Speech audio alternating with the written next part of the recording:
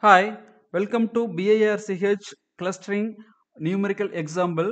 Here, the balanced iterative reducing and clustering using hierarchies to cluster the given data set. It will apply clustering features tree structure. It is having the 10 data points given here with the x and y coordinate. It is not handling the hierarchical data, so we will use only numerical data points in the given data set. The branching factor for the parent is 2, and the number of entries for each leaf node will be 5, and the threshold value for the diameter of subcluster is 1.5 in for the leaf nodes. Here the plot is given, the number of data points are represented in the given plot based upon x and y values. First we will select the first data point. For that, as per the BIRCH algorithm, we have to calculate linear sum and squared sum. So for the first data point 3 comma 4, we have taken from here, the radius is 0. Initially the data point, only one data point is assumed, so there is no radius to that clustering data point, so that is the 0. Initially we can form the clustering feature which is having the triples. Number of data points here, one, only one data point considered. Then linear sum is, as of now, only one data point, so 0 plus 3 3, 0 plus 4 4. Then squared sum, here 0 plus 3 squared 9, 0 plus 4 squared 16. So this is the value we have calculated for the clustering feature 1. So now here the branching factor is 2. So since the branching factor is 2, the single parent can have two children. So two children, so two branches. So branch 1, now it is having the leaf node x1. X1 is added into the CF1, but here the branch 2, as of now it is not having any children, so it is nil. Okay, now we will select the next data point, x2. Here for the x2 2 comma 6, we have to find out the radius and clustering feature. Here the clustering feature 1 is already available here with the number of data points, linear sum and squared sum. It is having only one entry in the leaf node. Now we are going to find out the linear sum of two data points, 3 comma 4 and new data point 2 comma 6. This is giving 3 plus 2 5, 4 plus 6 10. We got it, linear sum. Like that, squared sum we are calculating, we will get 13 comma 52. The number of data points are 2. So now we are checking this data point, 3 comma 4 is close to the 5 comma 10. Yes, so now it is going to be added into the same leaf node in the same clustering feature 1. So number of data points are 2, linear sum is 5 comma 10, and here 13 comma 52 is the squared sum. So here how we are adding into the same cluster feature, in the sense we have to check the threshold value. So here radius is calculated with using the squared sum divided by n minus linear sum square divided by n and by divided by n. When you are substituting the values, you will get 0.5 comma 1. So we will check the diameter of this cluster here. So the diameter is here 0.5 comma 1. The threshold value t is already given 1.5, so this is less than the 1.5. So it is 0.5 also less than 1.5, 1 is also less than 1.5, so it is true. So then only we can add this 2 comma 6 into the same cluster feature 1. So now only we have to add the data point into the cluster feature 1. So the cluster feature 1 now updated these values, and the 2 is added into the child of the cluster feature 1. Now we will select the third data point 4 comma 5, find out the radius and the cluster feature. For radius we are in need of squared sum and linear sum. Then we have find out the linear sum for the already calculated data points, 5 comma 10, this value, right, this value, and new data point. So we have calculated the linear sum and squared sum for these three data points, 29 by comma 7 77. here number of data points are 3. Now radius is calculated 0.47 comma 0.47. Now we are checking with the threshold value. Threshold value is 1.5. So 0.47 also less than 1.5, 0.47 also less than 1.5. So this is true. That means this data point 4 comma 5 is close to this cluster feature 1. So now we can add this 4 comma 5 into the leaf x1 and x2. So we are moving that 4 comma 5 towards to this leaf. So we are added here. Then after adding, we have to update the parent node cluster features. Number of data points are 3. Linear sum is 9 comma 15, which we have updated here, and squared sum is 29 comma 77. Then now we are going to consider the fourth data point 4 comma 7. Here 4 comma 7, we are calculating the radius. For the radius needed the squared sum and linear sum. So we have calculated here. The number of data points are now 4. Now we are checking the threshold value with the given radius 0.47. Here 0.47, both are less than the 1.5. So that's why we are going to add this 4 comma 7 into the leaf x1, x2, x3, which is already available. So now we are moving down that data point x4 to this leaf. So after adding this node into the leaf node, we have to update the parent value with n comma linear sum comma squared sum. So n is 4, linear sum is 13 comma 22, and squared sum is 45 comma 126. Then we are adding the fifth data point 3 comma 8. Here we are calculating the radius for the new data point. For radius needed squared sum and linear sum. So this is already existing value. Now new data point, we are adding that. Here the existing value and square, this is existing value, this is square, new value for squared.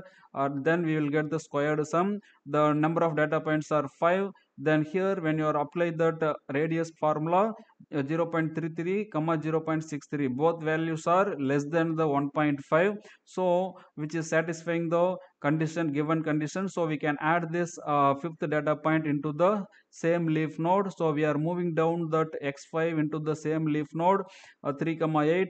After adding this, we have updated the cluster feature 1. So cluster feature 1 is having the number of data points 5, and linear sums 16 comma 30, and squared sum is 54 comma 190. Then we are so this is the plot for the 5 data points. So cluster feature 1. Now we are updating the sixth data point 6 comma 2. Find the radius. For the radius, we are calculating the linear sum and squared sum. So when you are updating the value here 1.24 and 1.97, 1.24 is less than the 1.5, but 1.97 is greater than the 1.5. So here our condition is false. I mean the criteria is false. That means it is not close to the this given leaf node. So what we have to do, the x6 cannot be added into the same leaf node. So we have to create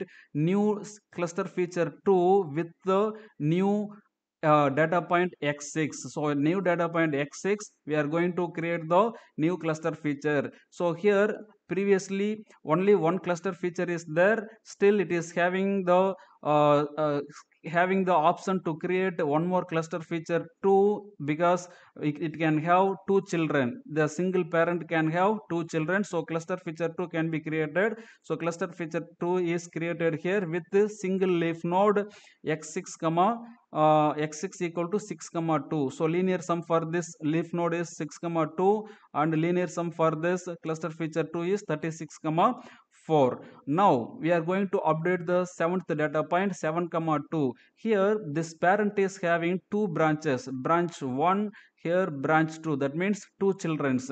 So branching factor also here 2 are allowed. So as per that, here the branch 1 is having cf1, branch 2 is having the cluster feature 2. Now we have to find x7 new data point closest to either cf1 or cf2. So now find the radius. The cf1 here, for the cf1 we have to identify the value the linear sum divided by n. So here when you are applying that 3.2 comma 6, here cluster feature 2, the linear sum divided by n, so that is the centroid. Okay, here the linear sum divided by n, that is the 6 comma 2, because here only one data points available in the cluster feature 1. So when you are applying that, here x7 is closest to the cf2, the cf2 7 comma 2, the data point 7 comma 2 is close to the 6 comma 2 than the 3.2 comma 6. When you are taking the x coordinate, y coordinate in the plot, here the 3 will be here, 6 will be here, and here 6 comma 2, so 6 is available here, 2 will be available here. The new data point is 7 comma 2, 7 here, 2. So the data point, this is close to this 6 comma 2. Okay, then this one, so we are adding this 7 comma 2 to the leaf node with 6 comma 2. So now here find the radius. Okay, find the radius for the given new data point 7 comma 2. So radius is, here we have calculated 0.5 comma 0. So now the 0.5 comma 0 is less than the given threshold value 1.5, right? So this is also less than 1.5, 0 also less than 1.5. So now you can add that seventh data point 7 comma 2 to the cluster feature 2, right? So after adding, moving down to the cluster feature 2, here then we will update this cluster feature 2 with n is 2 linear sum of these two data points and squared sum of these two data points in the cluster feature 2 leaf node. Then eighth data point we are taking, here also we are having branch factor 1, branch 2. So we have to check the new data point close to the cluster feature 1 or cluster feature 2. So based upon that we will calculate the value. Here the 7 comma 4 is close to the cluster feature 2 then this 3.2 comma 6. So now we are selecting this cluster feature 2, then we find the radius for the cluster feature 2 for a new data point. So here for the new data point, radius with the cluster feature 2, 0.47, 0.994. So both values are less than 1.5 threshold. So we can add that new data point into the leaf node in the cluster feature 2, which is already having x 6 comma 7. So now we are moving down that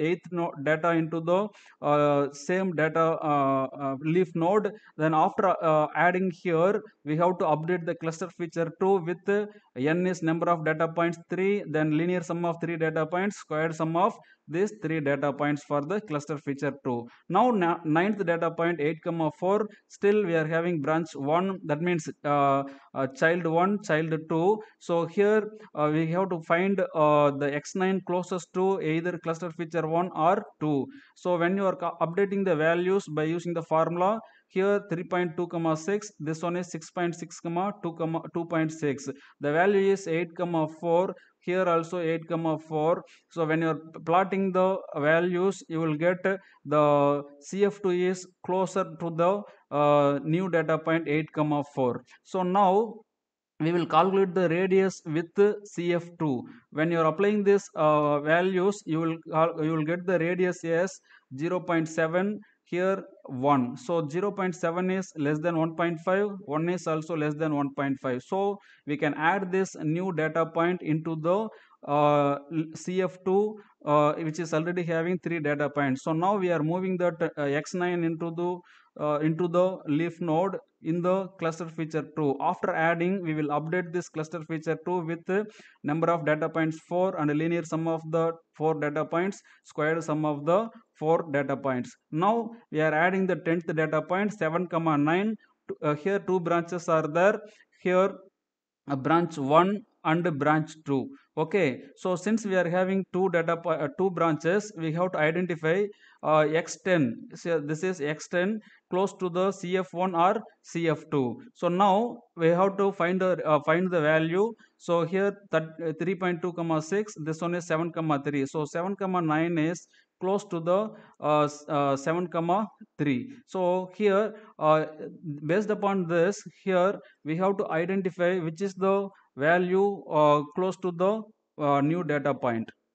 Here extend is close to the data point 3 comma 6 here, then this 7 comma 2, right, 7 comma 3, right. So that's why we are adding this 10th data point into the cf1. So you look at this, the plot. So this is the new data point 7 comma 9. So this is the 9 available in the y-axis. So this is close to the 3.6, then 7 comma 3. So this place, okay, so this is more distance than this one. So 7 comma 9 is close to the cf1. So now we found the radius for cf1. Here we will apply that linear sum and squared sum. Now the number of data points are here. We are going to move down the x6 here. Okay, so here you look at that, the threshold value we are getting 1.57, here 1.7. It is false. Actually it should be less than 1.5. So x6 cannot be added here. So what to do? We have to move this x6 into different leaf node. You look at here, when you are moving down that 6 here, it is not possible to add it here. So what we have to do, we have to make that into another leaf node. So when you are making another leaf node, here you have to join with this, but the number of allowed branching factors are only 2. Okay, so here we are going to add this x10. Okay, x10. So x10 is added here as a new leaf node, because here the given threshold value is false. Okay, so we have to create the new leaf node, right. So new leaf node, then cf3 will be created with the new leaf node 1 comma the 7 comma linear sum is 7 comma uh, 9 and squared sum. Okay, squared sum is 49 comma 81, right. So when you are creating the cf3, the branch 3 is created, but only threshold value for the branch is 2. So it is not allowed to this parent to have 3 children for this context. So what we have to do, we have to make one more parent. So here we have to make here cf1 and 2 is joined. Now we will create one parent here, and another one is cf3. So like this we can create. So cf3 will be one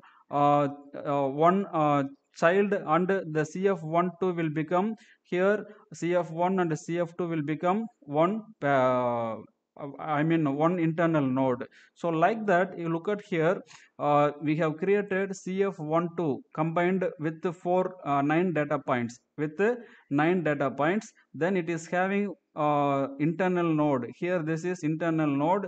cf1 is having 5 data points, cf2 is having 4 data points. The newly created cf3 will be another child to this parent. So it is having only one data point, that is the leaf node x10. So this is the way to apply the BIRCH for clustering purpose. Once again I am repeating this step. So here we are having 10th data point going to be added into here. When you are adding the 10th data point, as per the previous step, here we cannot add this 10th data point into here, because the branching factors allowed only 2 branching factors here. So what we have to do, we have to make this into 1 b I mean clustering features 1 2 as a one child, and another one is clustering feature 3, so which is going to have one child. So this will be the leaf node x10. So this is the way to apply the BIRCH. Thanks for watching.